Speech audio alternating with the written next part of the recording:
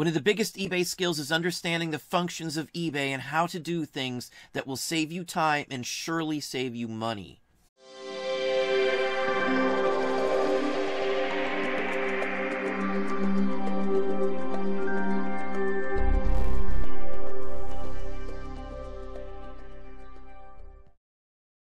Hey, it's Don. Today we're going to talk about some of the things you can do to automate and change settings, and we're going to show you how to speed things up as well, ways that will save you time and money. We're going to hop over the screen and we're going to show you how to do some things that you may not have seen before. So we're in the hub. Now, a lot of these require the hub, and that may require you to have a store. You can get a basic store for $5 a month if you pay a year in advance. $60 for a whole year to have a basic store.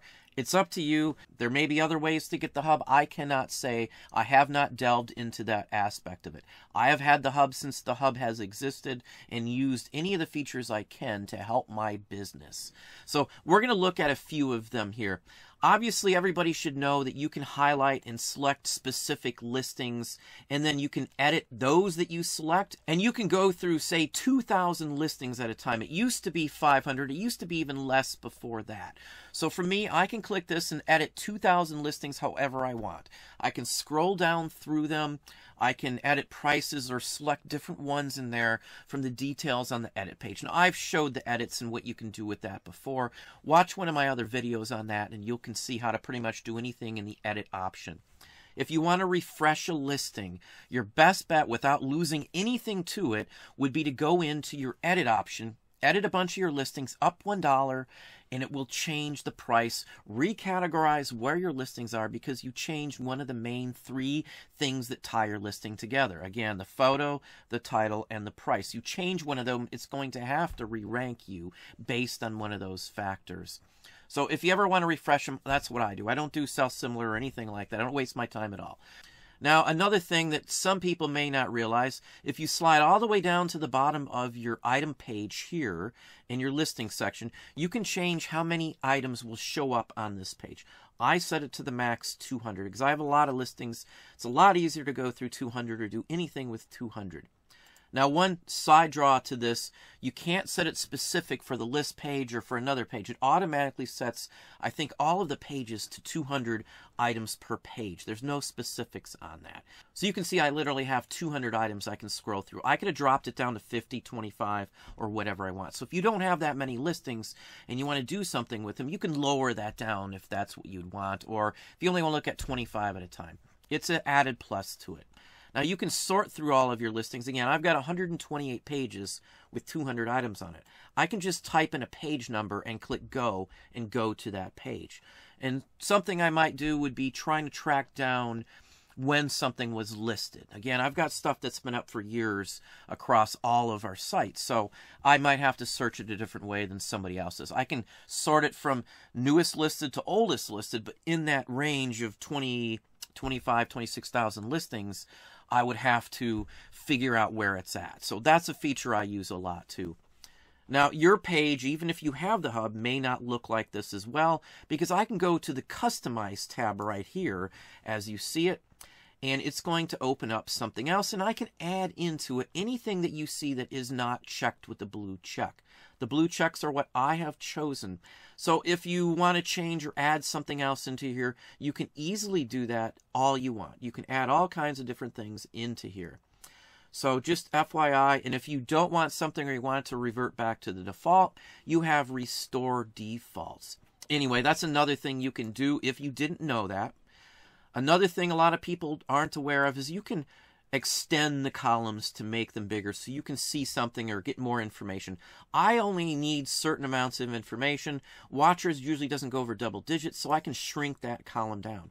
You can do that to any column, but obviously you definitely want the title so you can see what you're looking at. You definitely want the images and stuff like that. Some of these are mandatory as well. I do believe you can get rid of the item ID and get this a little smaller. But again, I just do it this way. This is the way I've done it for quite some time. I've crunched it all down. Another thing that I would recommend is automated preferences. And we're going to open that up. I'll just open it up in another tab here. And automated preferences allow you to do some things without ever having to physically do them yourself. Now, people ask, when do you leave feedback? I literally let eBay leave it by my settings in this section right here. Automated positive feedback for buyers. So I have it so a buyer has paid for this item. As soon as the buyer pays for an item, eBay is going to leave the feedback that I want for that person. I'm fine with that. I don't worry if they leave feedback or whatever the case may be. I leave it first because as far as a store or a business is concerned, the minute they paid for the item, their duty is done with what they are doing. So that's the way I always do it.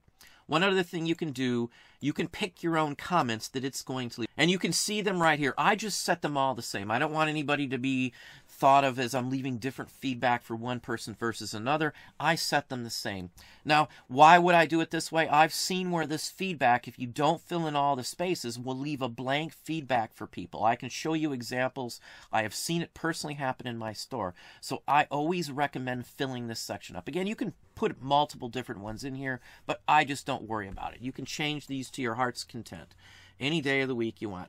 But this is what I said I leave for everybody no matter what. It's always the same. I never look at this. It just does its thing and I'm done. So that's one thing that you can do all the time. I would recommend that. Set it up how you want it though. But that's what I would honestly recommend. And as you see here, randomly apply my store comments to each buyer. So it will just pick. You can pick 10, whatever there are there. You can pick that many different ones, and it will just randomly put one on there. So it doesn't look like you leave all the same one. But again, I just like to be flat the same all the way across. No one can say it's different or I left somebody this or somebody that. It's just easier in my book. Now, you can also manage communications with buyers and things like that.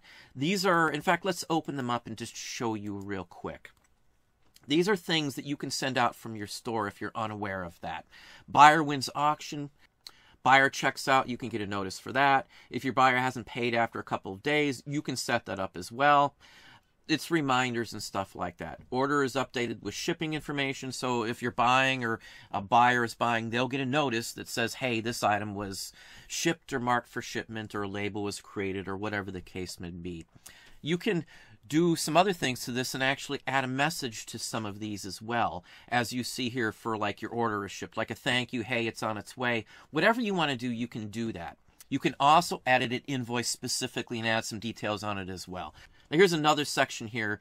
This is where you would block somebody from getting your phone number and being able to share it. So that's something that I have done. I have blocked my phone number so people aren't just randomly going to be able to get it by requesting it or anything like that.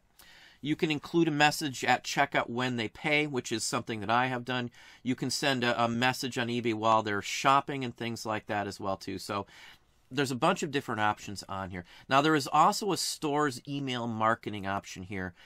I'm not going to go into this one here today because there's some things you should know about that, and I might go into that in a specific video on some marketing ploys and things that are allowed to be done on eBay. Some things can't be done. Now, this is mostly for people who are obviously following you as a seller. Those are the ones that you can send most of this stuff to almost exclusively. So you got to be careful with some of that. But that's the basics on the automation here. The only other thing, people ask me all the time, how do I stop it from auto-relisting my items? Again, we got here from the hub, we hit the automation preferences tab, which you can still see highlighted here. I can suspend my items from automatically being relisted when they end after 30 days. So if you're going to go out of town and you know it ahead of time and you know what your cutoff date is for your listings, you could technically end them if that would be your case. You can also set them up so new listings, let's say I change something and I want it to continue with new items I add. So I change it to suspend relists. If I create a new one, I just hit this one, copy my automation rules during relist or sell similar. So if I accidentally hit sell similar and forget about that option, it will automatically bring those options up and it will stop the auto relist on my listings as well. Now another one is listing templates, and most people should understand what that is. You can just make a template, fill out an entire form, so when you want to list something, you just click on that template, name it how you want, and it'll have everything already set up. You just change a few things to it. One other thing that I do use, though, is business policies. Now, I have one standard return policy for every single one of my listings. I have one standard payment policy as well for all of my listings also. And then I break them down into different categories based on weight and what they are and what I can and can't send. Now, most adult magazines were removed by eBay, obviously, when it went into the managed payments, but there are a few items that I can still sell on eBay that I don't want to ship overseas, so I just left this same category there. I have 4 whole items out of, close to 26,000 items that I have free shipping on. So if that gives you any idea. Now, why would you want to use these business policies? If something changes on eBay and you don't have a business policy set up, you could have to go in and manually change or go through edits left and right to edit those back to where they should be if eBay changes something. If I want to change anything on here, it's just a matter of clicking a button. If I want to change my return policy to meet some new standard or something, I can change them all with a click of 2 or 3 buttons, 10 seconds, 20 seconds, and be totally done with changing any of the policies. Same thing with payment policy or any of these other ones. So when I'm listing something, I just look at what the item is and then I select the actual shipping policy that I want for it. The only differences I have are in shipping policies. I have one set to default because this store, most of the items go into that section there. I obviously have a bunch of media items as well. Obviously, it depends on what kind of store you have and what you have and need to have for a setting here. I just do all the same return policy. I have a 30-day free return. Payment policy is the same thing. I do not require immediate payment on anything, nor have I ever had an issue with not forcing somebody to pay. For me, it's an added plus. People know they're not going to be pushed to get the money in right away. So if they want to wait to the end of the week or they want to buy something else from me, they can just pay later on. I don't really care at all. If they don't pay, I just open up a case for non-payment of those listings. It closes, I get my money back, and I just relist the item. No big deal in my book. If they're not going to pay, you can't really be mad. The item would have been up. You don't know if it would have sold either way. So again, I'm not really worried about any of those little petty things in my book. So this is business policies. You can examine this how you wish. Now for like return policies, if it's something going overseas, my return policy says that in fact, let's show you one item here. Let's show you my first class just to give you an idea on this policy. Now with this policy, anything 16 ounces or less, you can name it as you want. You can put a description there as you want. U.S. shipping calculated, the whole works. Then I've got some selections for how I want the international side to work as well. I do global shipping on here, and I have excluded quite a few people or quite a few countries that I just don't ship directly to. If I don't go directly to them, they would be handled through the global shipping program also. So just FYI, you can set this up however you want as well. So there's no big deal on the setting up on any of this kind of stuff here. Now let's just look at one more thing. Let's look at my return policy for just a second here. I get questions on return policy. So I do accept returns. Now if it's from the U.S., anybody in the U.S. has 30 days to send the item back, and I pay for the return shipping. Now that doesn't mean that I'm going to reimburse them for the initial shipment to them for the item. That is not mentioned nor included, nor does it have to be included either. So you'd only be out the original shipping fee, and that's it, doing it this way. You can also stipulate whether you want replacement or exchange. You can do a separate return policy and set it up totally different than this as well. Now, international returns I do accept for 30 days also, but the buyer has to pay it. So you can set it up so you don't have to worry about the higher costs for international return shipments like that. So that's the basics on this. You can set them up however you want. Any which way that you wish to set them up can easily be set up through that way too. So let's look at something else here. Now this is the main page here for account settings, and it has all kinds of settings. If there's a setting on eBay, this is where the majority of them will be saved. Now there are a few other ones, as you saw, like the business policies and things like that, but most of those you can still get to from here. Here it is right here as well. So one of the biggest ones is site preferences, and I have already opened up site preferences. And here is site preferences.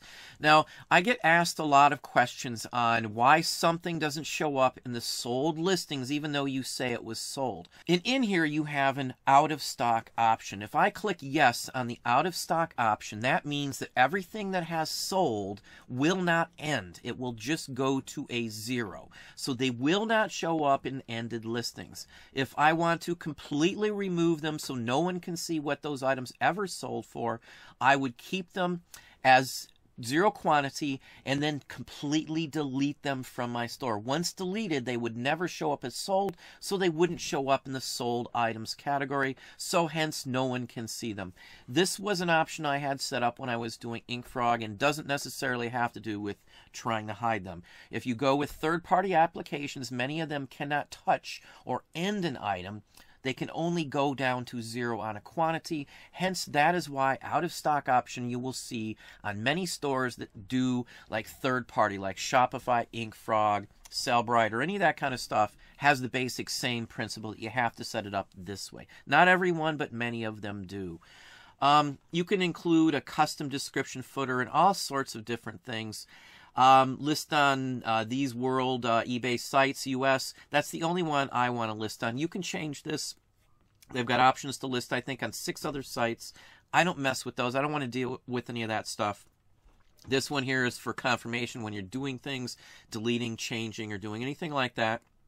You can turn off some of those warnings that say you're about to delete, you're about to do this, you're about to do that. You can turn some of those off so you don't have to worry about clicking another button. If you didn't know that and you hate clicking those extra buttons, just go in here and edit it. You can do all kinds of things. You can add display for international sale notes. So when you're selling something, it'll highlight and say, hey, this is an international sale. So you can always tell the difference. Email templates, again, we've talked about that. It's the same basic thing as we already showed you. Now, they used to offer you the option to do IMCC charges and things like that. That's basically just a private charge card direct charge. All that's gone with managed payments. I do use a sales tax table. Anybody who's selling as a business should use a sales tax table if it's not set up for you already. I do not do the guaranteed delivery because, again, if I was doing that now, most of the packages aren't showing up on time, or many aren't. I'm not going to mess with it. I'm just going to leave it off. Don't care. I've never had an issue by doing it that way either. Some of these have been moved. I don't know why they haven't updated this, but we've got several that have been moved. Logos on emails and things like that, I don't mess with that. And again, that goes to marketing as well. I have shown this before, so I'm not going to go into buyer requirements. You can set up things like people having 0 and no feedback, or item strikes because they didn't pay, and all kinds of other things. You can do all that sort of thing. And you can actually come into the buyer requirements activity log. In fact, we'll open this part of it just so you can see. I don't have any at this time. So that means that none of my buyer requirements that I require every buyer to do affected anybody. Nobody bid with any of these requirements. I have received 2 unpaid item strikes within 1 month. Basically, anybody who receives that can't bid on one of my items. Has a primary address outside of locations I don't ship to. Has a feedback score of -1 or below, which is honestly a thing. People buy and sell. Just because you think that they're buying from you doesn't mean that they didn't sell. If they sold and did something bad, they could have a -1, 2, 3, 4, 5. So that's why that comes into play. Again, manage communications with buyers. You can set that up as well. You can also set it up so it automates the unpaid item assistance. So it automates things that aren't paid for. Now, I don't do that because if I did, I would have people that are paying at the end of the month dinged with stuff like that. And I'm not interested in that. I don't care if they pay right away. Most people contact me ahead of time, and I don't have to worry about that in the first place. You can share contact details with nonprofits. Again, I don't do much of that. VATs and stuff like that. Again, I don't worry about much of that. You can set up how you do return preferences. Again, I have a return policy which covers all of that as well. You can do hide reviews or all kinds of other things like that. This basically means no one can see certain things of you. You can also come in here and remove certain aspects. This is your third-party authorization. The only one I currently have now and still use is Hip Comics. It's one of the Hip platform ones as well. I did deactivate all of my InkFrog and the whole works from my connections here. So just FYI on that one. Now, you've got buyer alerts as well on your pages and stuff like that. Shows buying alerts on pages and things like that before they end in a certain length of time. I don't buy from this account here personally very much, so I don't mess with most of that. Invoice formats you can set up ahead of time as well. So if there's a specific one you want to use for your invoices, you can set it up here. I use detailed HTML format for most. I also have a automatically generated CSV file. So at the end of every month, it creates these files for me, a CSV file and an Inform Me. I'm not sure what the Inform Me is, but I use a CSV. A CSV is an Excel spreadsheet, basically. You can set up how you apply your recent payments and such forth as well. Apply only recent payments to automatic payment amount, all kinds of other things. There are a couple of general ones. You can keep yourself signed in, sign me in automatically to the community discussion board. Now, all of these are key things that I would recommend everybody going through and understanding how they work. This is the majority of what you need to know. As long as you know this and you can pay some attention to this, you shouldn't have any issue going forward with being able to automate these, fix things, simplify things, and being able to change and address them with just a few clicks once you know they are all in a certain spot. Now let's just talk about one more for your personal information safety. There's one called permissions up here under account preferences. I would recommend everybody personally checking on that. Now, this is a big one for me. You'll have to go over here to advertisement preferences here. Now, this is for vendors that use some of the information on here. So if a vendor wants to use information of your browsing history to display specific ads to you, you allow them to do that automatically. If you want to turn that all off so they can't see what you're looking at, they can't use that data to help judge what they want to push, you just turn all of these off here. I've turned off all these. I don't really care what kind of ad eBay displays to me. I'm not going to do anything with any of the ads on the page in the first place. I don't click on ads. I know they're ads. I don't mess with them. I don't care. If I want something, I'll look for that specific item. Ads don't steer me anywhere. I promise you. It's just not worth the issue.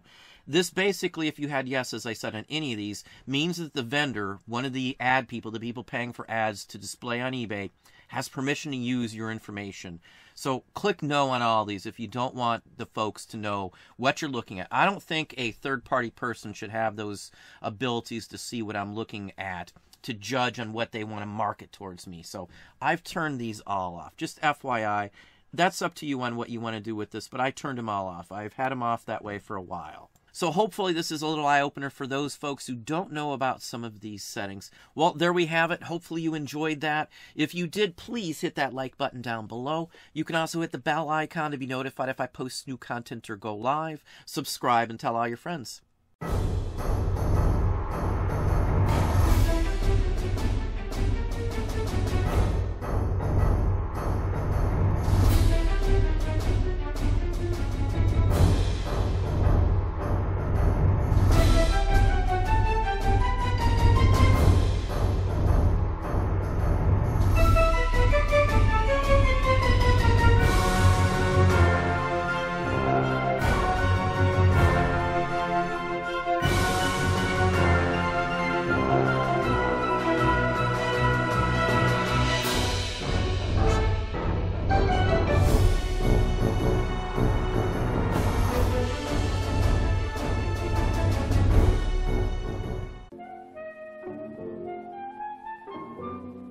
Switching containers, putting expensive items into cartons formerly containing inexpensive items, is a popular trick. An alert cashier will notice all tears and broken seals. It's easy to slip items under her knitting. Beware of customers bringing bags, boxes, or any large container into your store. No, these slacks weren't exactly what she wanted. The green ones are. Use the check system. Make sure everything is returned. This woman gambles that a bag from another store will not be searched.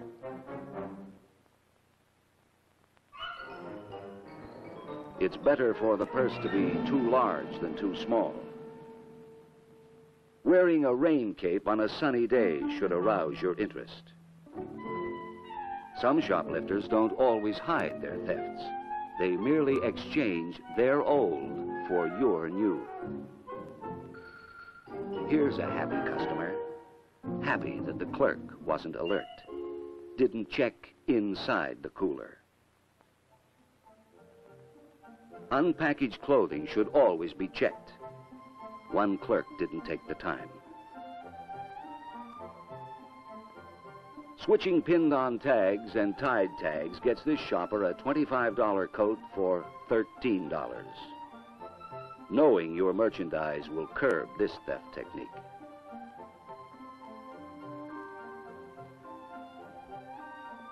With the aid of this clever booster box, only 2 seconds are needed to steal an expensive camera. Here is another type of booster box. It's carried by the shoplifter for the convenience of his companion. Not all packages are what they seem to be.